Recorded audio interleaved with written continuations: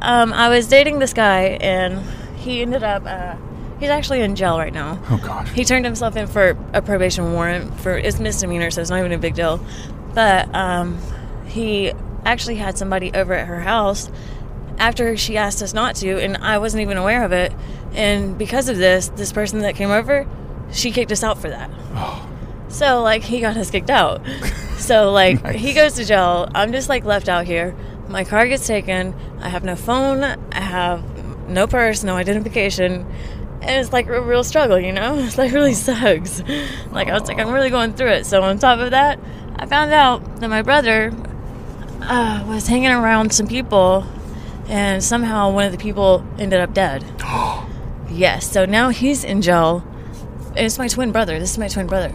He's in jail for possible homicide. Oh, my God. And so, it's my life is, derailing right now.